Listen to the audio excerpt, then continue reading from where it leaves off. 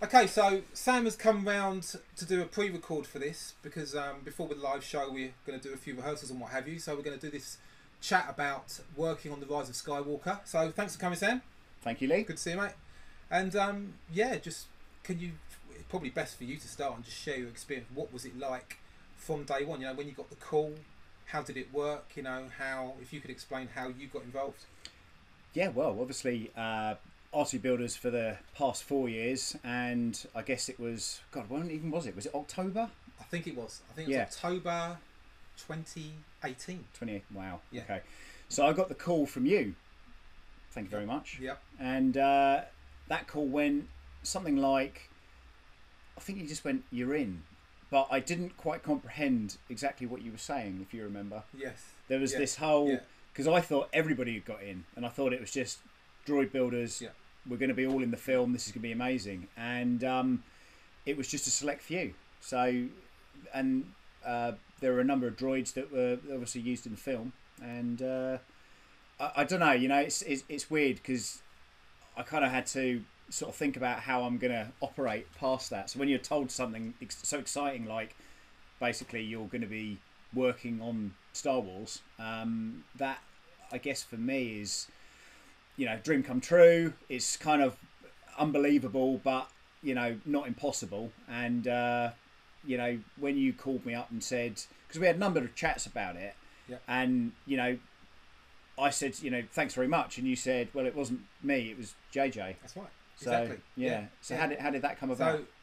So you know, thankfully, the creatures department do get people involved. The other Droid Builders, like they did Oliver and myself, they get additional people in because they're experienced in operating droids basically, and we just offer a group of people together, and a selection's made. Not by me. I'm around. I'm a little bit involved, but only to answer questions basically.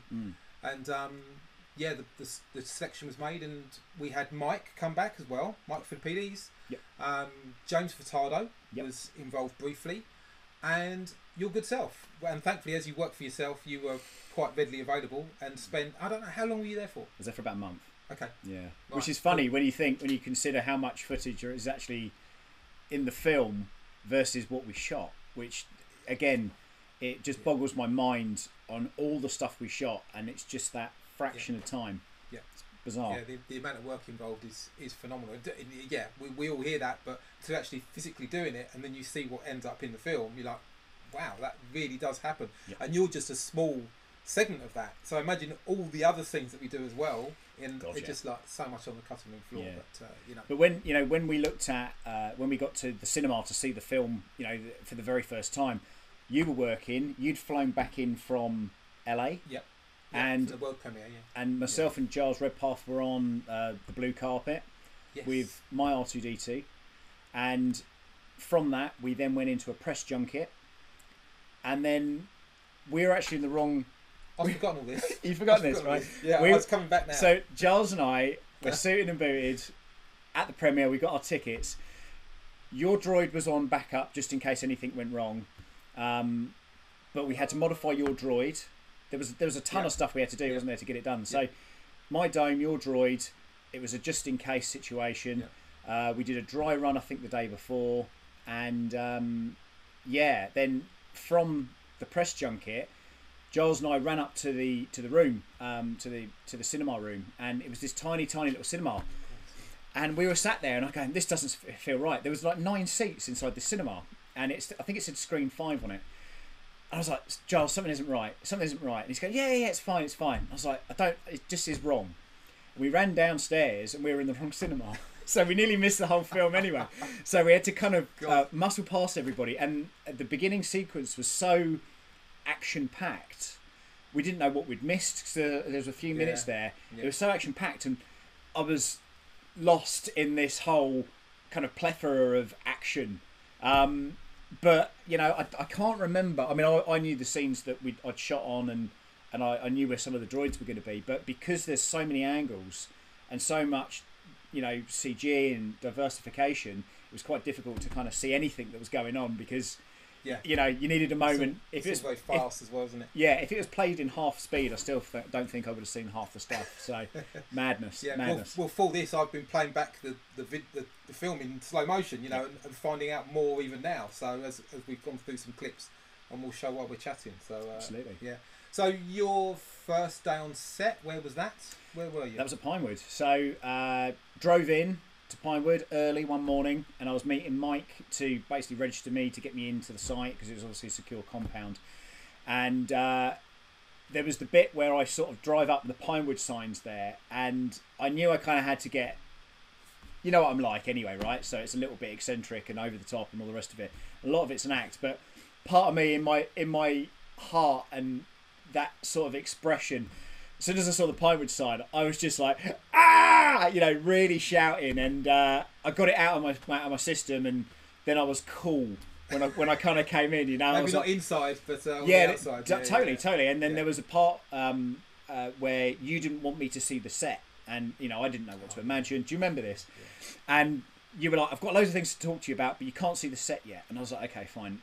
And then you got me into the set, and you were almost like a open your eyes moment, and you're in Star Wars. Yeah. I mean, the doors open and it's, you know, London, and then it's Star Wars. Yeah. And you know, I was on what we now know as the Tantive 5 set, which was called something completely different at the time, and nobody was saying Tantive 5. Nobody was saying anything of the sort. Well, we were even speculating ourselves. Is it? Isn't it? You know, I'm not sure.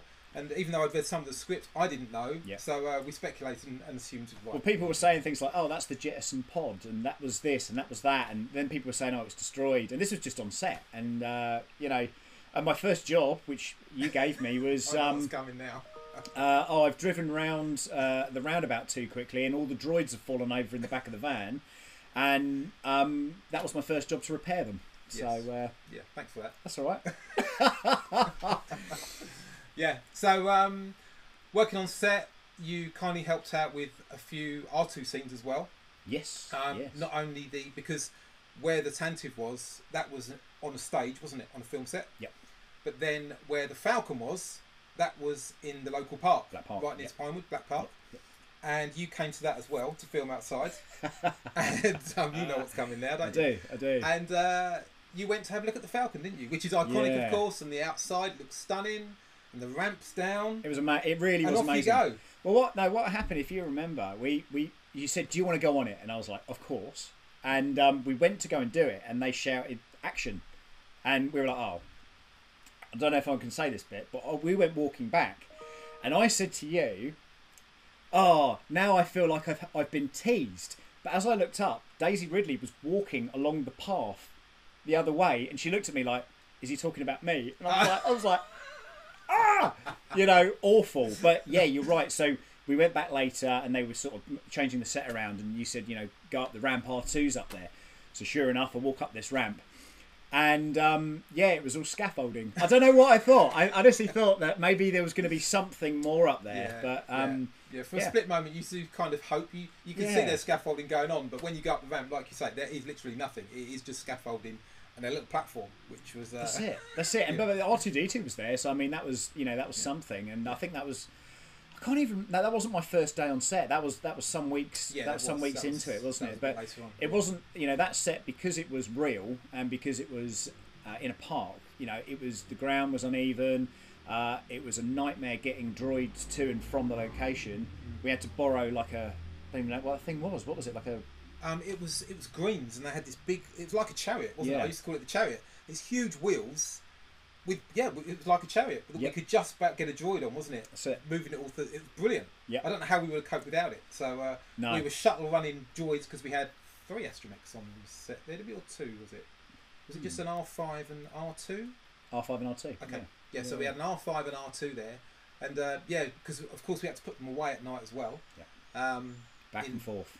So awful. Yeah. When I get the, you know, it's all right working on the set and stuff, but I tell you what, when you get that phone call and you go, "What's the scene?" and Lee goes, "Oh, it's Black Park," and it's like, "Oh God, do I really want to put myself?" Because it's not, you know, a lot of the time you are kind of waiting for things to happen, but when it happens, it's crazy, isn't it? It's absolutely crazy.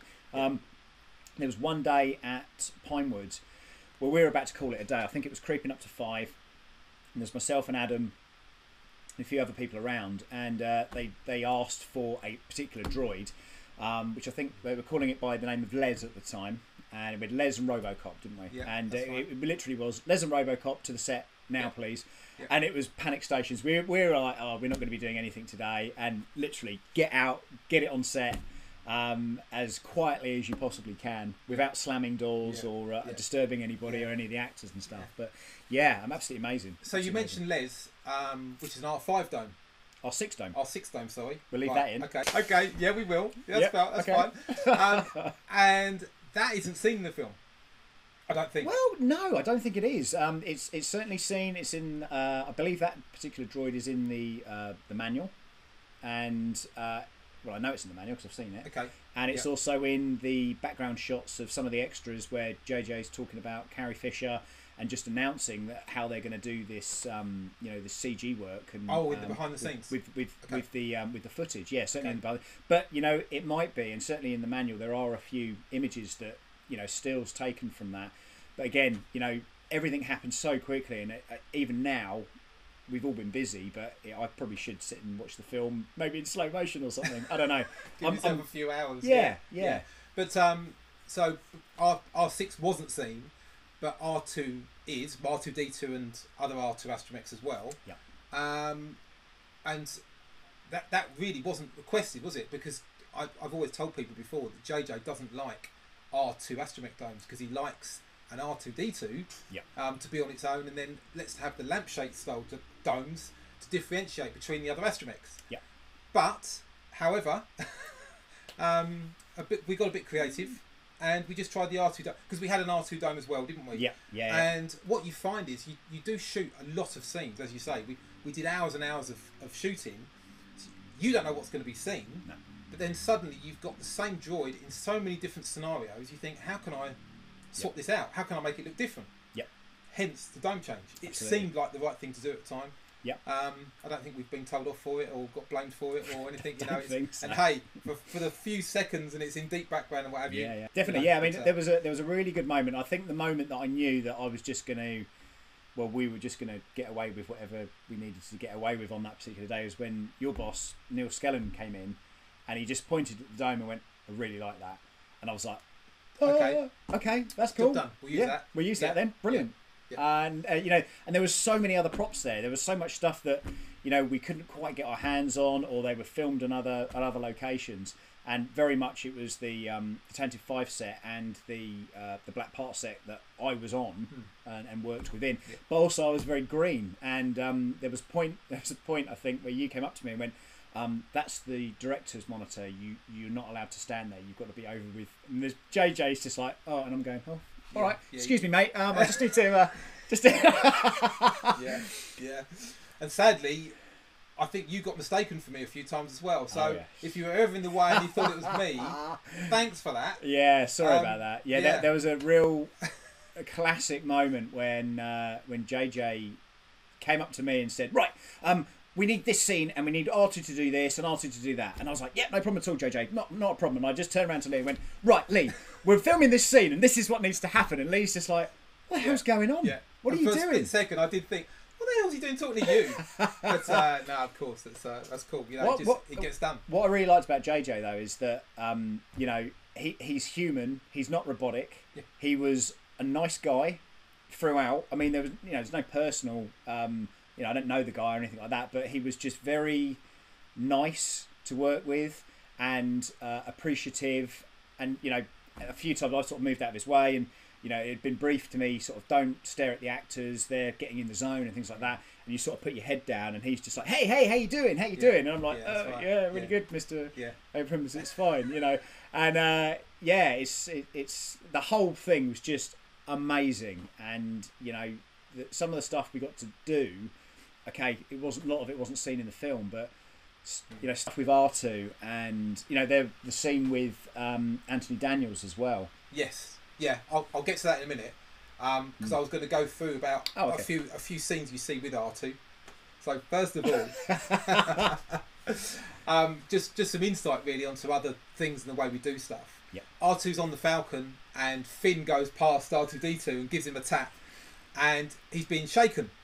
and he shakes them side to side, and that was done by a guy called Sonny, who's one of the prop masters on set, and he was literally lying on the floor shaking him, because I find that with a remote control, when you do that, it can drift, it can go backwards or forwards, and if they want it to stay on a mark for the side to side, then it's better if someone's on the floor, literally out of shot. And you see a barrel roll across as well, which I think he dodges or just skips over, and that literally is one of the prop guys standing just out of shot, chucking a barrel, because obviously it doesn't just happen. It's someone's got to do that. So there's a whole wall of us along the side of the Falcon, hidden out of shot. Me controlling, Sonny on the floor, a guy with a barrel. Then you've got the film crew with you as well, and the sound man. It's pretty packed in there, because you went on the Falcon, didn't you? So you saw. Yeah. It is just like you see. It's not cut away or anything. No. You walk around it. It's got all the walls. It's a 360 set on one of the Pinewood stages. That's it. Which is it's just so iconic. It's a cool thing to do, isn't it? It was amazing. Yeah, absolutely amazing. And so with the movement, we were doing the same at Black Park, weren't we? When JJ asked the same question again. That's it. Can we make R2 move? Yeah. Thankfully, you were on set. I was, yes. And you've got to remember about this. You sort of set me up, really. Definitely. Yeah, you did. Definitely. So the although the footage didn't come to light, so from what I've seen so far, but I believe it was filmed. I was also then interviewed by the lady that was on set. Yes. Yeah. Yes. So myself and Adam were then interviewed, but JJ sort of said. And I'm always wearing Star Wars t-shirts. So he was like, oh, you've got to do it because you're wearing a Star Wars t-shirt, I think is what he said. And then I sort of had to crouch under R2-D2, and he's heavy, he's not light. What does that thing weigh? I'm not sure. I don't know the weight of it, but it's considerable. It's all aluminium. So it's considerable. So to get my hands under there and actually move him. Plus then I've got C-3PO looking down going, oh, who is that down there? And I'm going, oh, it's Sam Prentice, the R2 guy. And he's going, who, sorry? And I'm thinking, oh, God, what's my life come to? And all the people were there, and it soon dawns on you, first and foremost, J.J. Abrams is telling you to do something and directing you. You're trying to move a very heavy droid. You're being filmed. This is one of your first days as well, I think. I'm getting in the way because they're going, can you tuck your legs in a bit more? And I'm going, it was... But yeah, there's a scene, and I'm sure we'll show it, but where we had to kind of move R2, which did make the cut. It did, but I had to move the dome. Yeah. So, oh well, good for you. Did you get interviewed for that? No, I got a sore thumb though. Then that I do not return. I want you to know that you have been a real friend, R2. My best one, in fact. Going back to the first scene, something I did forget, which is when they're plugging in the data port into R2. You didn't see any of that shot, did you? No, you told me about the changes. Yeah, so we had quite a lot to do because R2 actually drove into the shot originally. Then we had the arm open. Then we had him put the data port into R2. We have a close up of the lights going up, and then what we did shoot as well was a flap opens and the periscope comes up as though he's in a searching mode. Now the periscope was used all through filming, never seen in the film. Yep. So, and that was quite a rig that I had to set up, and we had a special dome for that, which we had to swap out. Yep. And I made that up on in the workshop. Actually, there's a behind the scenes video which I'll show of the periscope popping up. Again, never used. And JJ was never happy with the close up because the lights. He wanted more detail on the lights when they're sort of uploaded from green to red or red to green. And we ended up flying out to Bad Robot, Matt Denton and myself, for a week, and we shot that as a close-up in Bad Robot about 2 months before the film came out. My word. So and that was just a close-up just for the film. The lengths they go to, it was just a detail he wasn't happy with, and that was done in Bad Robot. And there was so much to do when we did the original scene with the periscope and the arm opening. We had 2 people on the radio, so we had 2 transmitters. And a great puppeteer called Lynn, she puppeteered Dio, and with Robin Guyver, and she helped. So she was made up. We had the best day, and she was so pleased she could do some R2 stuff. Sadly, it wasn't seen, but like you were saying earlier on, that's stuff that doesn't make the cut. Yeah, I think it would have been a completely different film if they'd, So I don't know, just some of the stuff we filmed. The Leia scene. I was on set there for 5 days. With without the fade and different angles and going over and over and over again with it. Do you remember the guy that was one of the Astomechs this guy was really overacting, and you knew, I don't think he was even in shot, but he was really wrenching something, wasn't he? Do you remember? And I just went up to him and said, "Oh, just tone it back a little bit because none of this is going to be seen." I do remember. Yes. And then he started talking to me, and I think I text you help. Yeah, that's right. Yeah. I had that's right. So of course I just stood there and laughed. Yeah, you did. You did come and save me in the end, though. Yeah. So no, it was good. That was good. That was good. But again, there was one. I was, and anything can happen. So I was working with one Astromech, and then it was a slightly different colour to what they wanted in shot, and then it had to be removed because it was brighter than it was taking the eye from R2D2. Funny enough, that made you very happy. For some reason. Don't know why, but I didn't hear the end of that for a little while. No, I'd forgotten. I managed to forget about that. Yeah. Well, let's bring it all back. Not now. Let's bring it all back. Not now. The interaction with Anthony Daniels and his wife, who are both on set, certainly when we were on the Tantive 5 stuff, and they were just the most charming of people. Yeah. Really, really charming. His wife was there with sweets, which was nice. Yeah. I don't think I had any. Right. Okay. Well. But yeah, just really, really charming. And you hear, certainly in the Star Wars universe, you sort of hear people saying, "Oh, well, that person's like this." Everyone's going to have an off day. But Anthony and his wife would, and in fact, everybody. There wasn't anybody on set that I could say, "Wow, they, couldn't believe that person." Billy D. Williams was fantastic. Yeah. Brilliant. Yeah. And to see these people and just be there, like, all right, with my remote control, it's bizarre, bonkers. It's cool. Bonkers. And Anthony, because I did an interview with Anthony for this show, which is going to be aired later, and he was always charming, and he had loads of good things to say about the Droid Builders around the world, and it's a great chat, and that will come across hopefully on the interview that people will see later. Let's hope so. Yeah, definitely. So Sam, you've got to tell me about some behind the scene footage. It seemed to go sort of viral amongst us Droid Builders when it came out, the behind the scenes footage. Yeah. Have you sort of walked into shot maybe and out? Yeah, but it wasn't really in shot because, let's be fair, he wasn't dressed. Oh, that sounds even worse now, doesn't it? He wasn't in costume. Yeah. But he was wearing a... I don't even know where I was going. I think that might have been the day that I went up on the Falcon. Okay. Possibly. Yeah, that's true. You think you were making your way to go on the Falcon? Because I was, obviously, it's sort of like, get out of the way, I'm getting up there. Yeah, but, and then hang on, there's a camera, they're filming something. Yeah. I will just walk out as though nobody's ever seen me. Yeah. You do look quite guilty. Oh, it was awful. Absolutely awful. But yeah, it's, I think what happened, if remember back, I think we went up the ramp and someone yelled action and we had to stay up there for a bit, didn't we? Yes. Yeah, I think we did. We were hanging about there for a bit. I think we did. And actually, that reminds me of another shot, which I think you helped me start to set up. And again, we don't see it, unfortunately. But R2 comes down the ramp of the Millennium Falcon. So when the Falcon lands on fire, one of the droids walks in with the fire extinguisher to put it out. Which again, you see, it was made by Paul Shabester. Do you remember this? Yeah. I forgot what we called it now. But the guy was in a box, and he had a couple of fire extinguishers, which were actual CO2 gas canisters. Yep. And he was walking backwards because of the way the legs were made. That's it. So he had a camera that way, but walking that way, which is really arse about face. Yep. Then he had to get in position and blast the Falcon. That's it. But you see behind the scene footage, Paul Shabester, he lifts this lid on him, and he's literally bolted him into the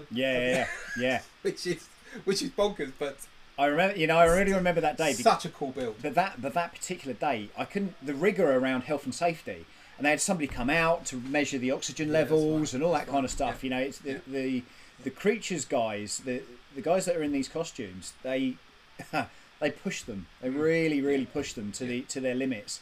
Yeah. Not passing out or anything, but it's absolutely amazing. Yeah. Absolutely astonishing. Yeah, and I've always said Warwick is the same. He's a trooper just like the rest of them. He's not a prima donna like, do you know who I am? He just goes and goes. He's brilliant. Absolutely. So, absolutely. And they all are. In fact, I've got a little story about Warwick. Go for it. If I can. So we were the same day that at 5 o'clock we were told to get on set and quickly move everything around. They were setting up another shot, so we had to move the droids out of shot, and it was me and Adam at the time. And I had an aluminium droid, very, very heavy, trying to get it out the door, and we were lifting it up as well. and I sort of backed up, nearly fell over, and I was swearing at the time. And I just looked down, and it's the first time I'd seen Warwick Davis, and I'm effing this and effing that.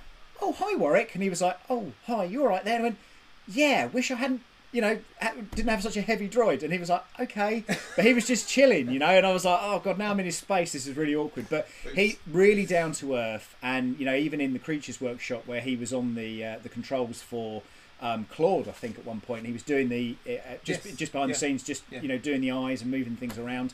And it was, just one of the boys. Yeah. Just hanging out. He loves to get involved, and he was going to drive some mouse droids in one of the films we did, but unfortunately he was too busy in costume. But he used to race remote control cars, so he's into all that, and he loves it when all the gadgets and toys come out. Definitely, it's cool. Yeah. Very good, very good. It's cool. So there was the first couple of days on set was in the Tantive 5 jungle scene, and I'm hidden with a bunch of other people basically behind rocks.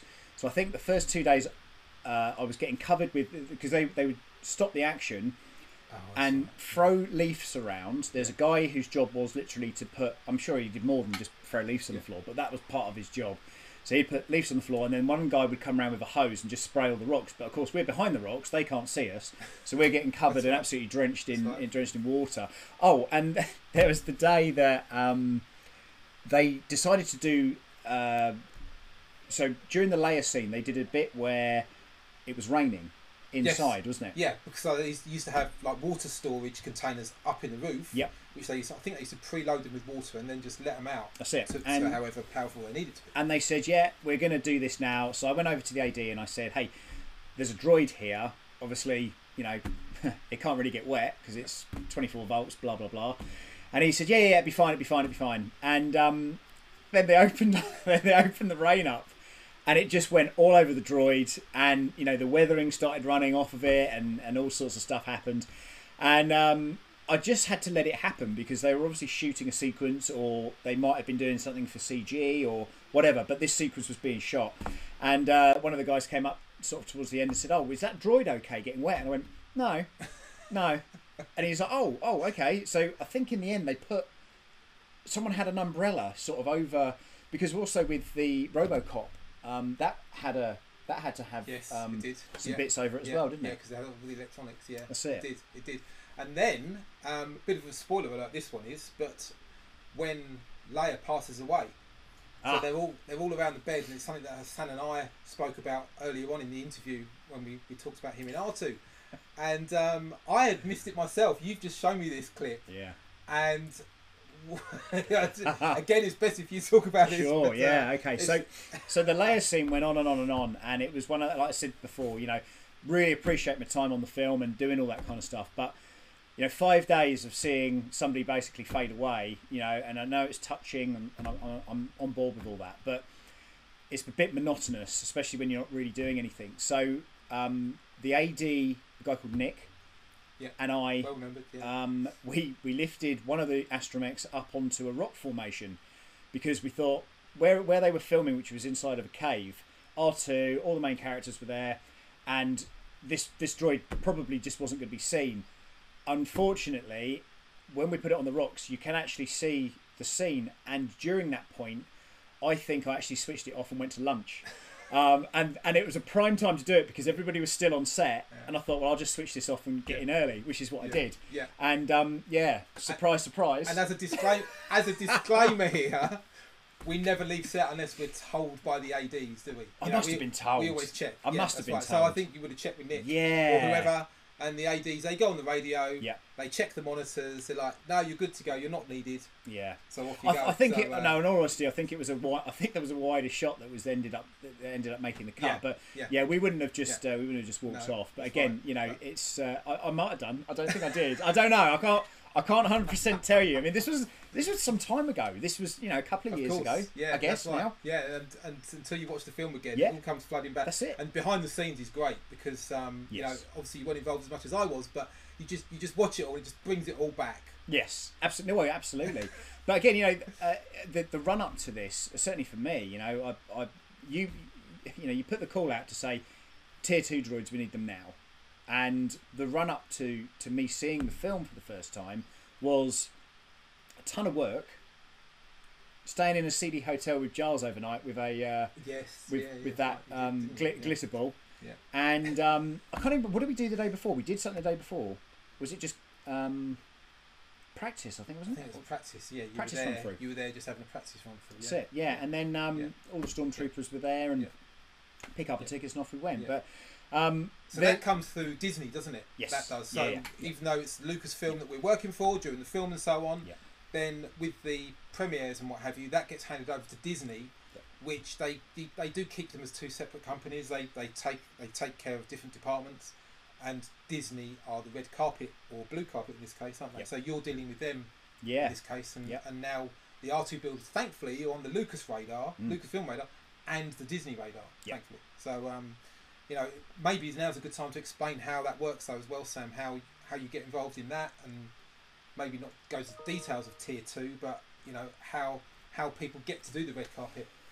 Yeah, I mean, you put the call out that you needed a tier 2 R2D2, and we just didn't have any in the club at the time. There were some good ones, but they weren't quite there. So I managed to. And to be fair, sorry to interrupt, I had put a shout out for Tier 2 R2. There was a new film coming out, for goodness sake. So 2 years before, the first R2 UK, that's right. you put the call out about that and said we do need these. Yeah, and it was a quiet time for R2 as well during that time. But then there's a film coming out.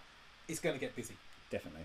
So I was lucky in the fact to have basically been able to buy a partly built one, which I had to strip all the way down. It was probably about a 9-10-year-old droid at the time. And you know, I needed new skins, I needed a whole bunch of new stuff, so I just threw some money at it, painted it, and as one or two people know, you know, it was Tier 2 before the paint was dry. Although that isn't the truth, though, is it? Because we got it to the point where, you know, everything was pretty much there, but there were some issues with the ankle, and literally the ankles were, the bolts needed tightening up, but to get into there, you had to take everything out, and you know, it was just complicated, really, really complicated. So, admittedly, you had 2 goes, didn't you? Yeah. In Tier 2, because we met one time, and it was met like, one time, sadly not, and it was wrong. Yeah, and you were bitterly disappointed, and I went home crying. It was a no-brainer. I assumed I was going there. It was going to be Tier 2, job done. You know, but that's why Tier 2 is so strict. Yeah. It needs to just be spot on. And it doesn't matter who you are with this either. You know, you can't fake this. If it's not spot on and it's not going to do the job, that's it. It's, you know. And again, even being on the committee now and talking to the other guys about this, you know, there's no free ride for this. You've got to graft for it. So, right. But yeah, you know, like I say, and then of course you've got to have that. I've got to say, like the children in need thing. You know, there was a big drop off of the stage, and I was very worried. And you've got to have that confidence in what you've built. And I think if I didn't have that in that particular droid, and by the way, it's the only droid that I've not face planted. Wow. Yeah. That's done it. And now it's up for sale. You better not take it out again then. Oh, God. When I was at Celebration London a couple of years ago, when you guys were all there, and there was just a sea of R2-D2s there, and you know, the first droid that I built was the Q5 droid, which I remember the first time I met you was a Brad function in Oxford. By his house, and I had this, do you remember? Yeah. This god-awful contraption. It wasn't god-awful. No, I wouldn't say it's god-awful. Come on. It was 2-legged mode, and it was just not great. And at any moment, it could have fallen over. Yes. It didn't. Give you that. It didn't fall over, but it could have done.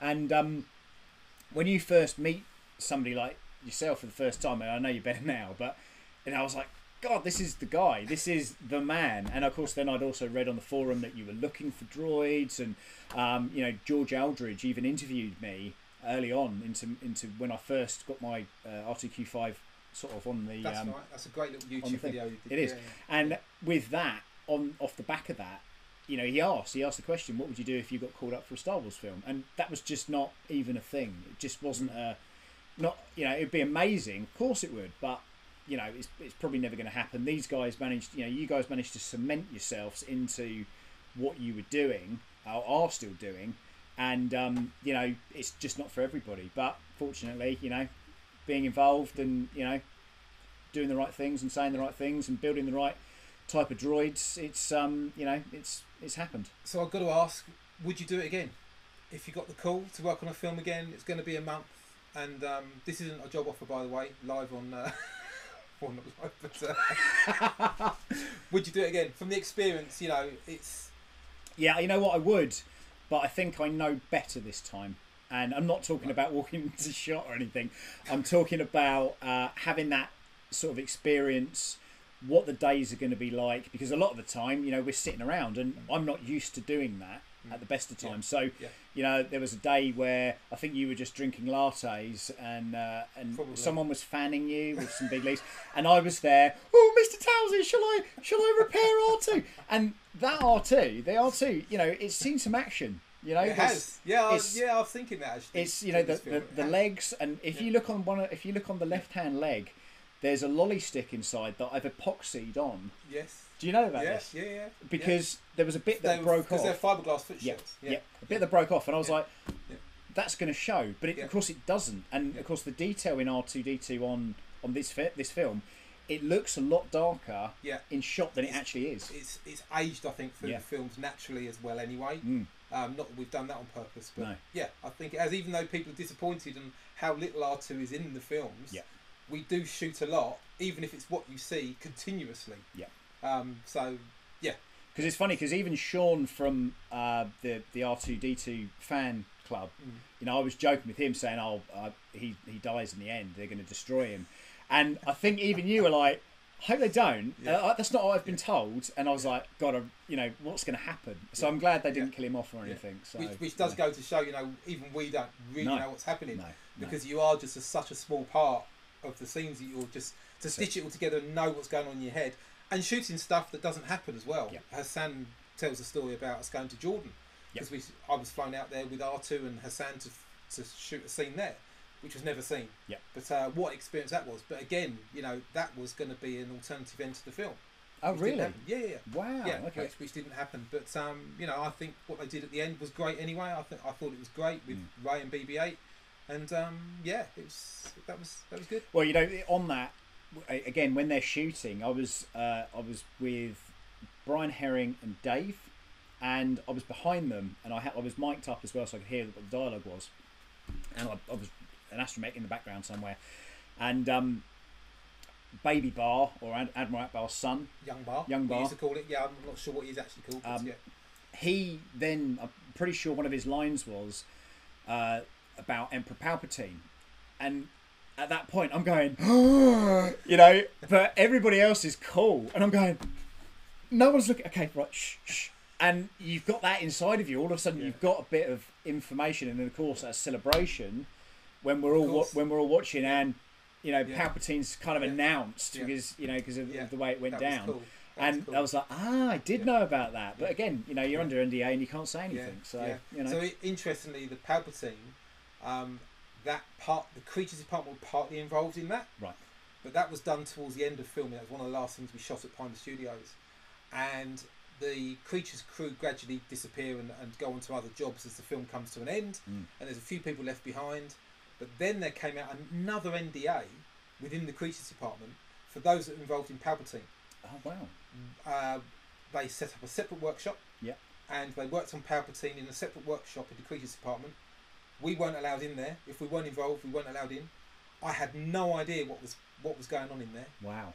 And eventually, of course, you wonder what's going on. Yeah. But eventually, you just ignore it. You walk past the workshop. You're never going to go in there because you could probably get into trouble. Yeah. And just like you, until I was at Celebration and he came out on stage, I didn't know for sure that he was in it. I had an inkling, but I didn't know for sure. Yeah. So there's even NDAs within NDAs. So it's No, it's crazy. But I mean, what a fantastic experience as well, and not just a fan. We spoke. We were driving to Black Park one day, and you said something like, I can't remember exactly what you said, but something along the lines of. We had a bet as well, which I honoured, by the way, didn't we? Yes. My names wouldn't be. Of course. Wouldn't be in the credits, and you won a tenner off me for that. Yeah. And I think you said something about the names in the credits or something like that. And how would that make you feel? And actually, I think I missed it on the first time. I did miss it. Yeah, I did miss it. And it was only when someone posted it up, and then you came round, and I had to give you £10. In fact, you came round for the £10. Probably, yeah. No, you didn't. No. But yeah, it's just an amazing experience. Incredibly privileged to have been part of it. And my experience on this was hugely positive. New learning experience around people that you got Oscar Isaac, Daisy, John Boyega, Billy D. Williams. You've got all these people there, and of course you can't really engage with them, although you kind of half want to. And it wasn't really until I spoke to JJ Abrams at the wrap party and just thanked him for the opportunity, and Neil as well. When we were hanging out with Neil, he's part of the Lee Towersey fan club, isn't he? He is. Yeah. Yes, he is. And we were just having a drink with these guys, and it was cool, and that's when it comes back down to that base level, when you're looking in on something versus actually sort of being there in reality and saying, thank you so much for everything you've done. And brilliant, and I do like the film, and I'll be forever thankful for the people that are involved with that to make it all happen. So and we're very fortunate as well that Lucasfilm are so keen to get the fans involved still, and as long as we don't screw it up, thankfully you didn't. So we'll find out in the next one, see if they ask us back. But no, it's great that they get the builders involved, and they've put faith in us, and whoever we've got in has always done a good job. We keep asking some people back, but it's good to give new people opportunity as well, so, and just to build up these amount of people that could do remote control operating as well. Definitely. That experience at it, doing the Comic Cons and so on. Definitely. So huge credit to all the builders, and fingers crossed there'll be more. Absolutely. Yeah.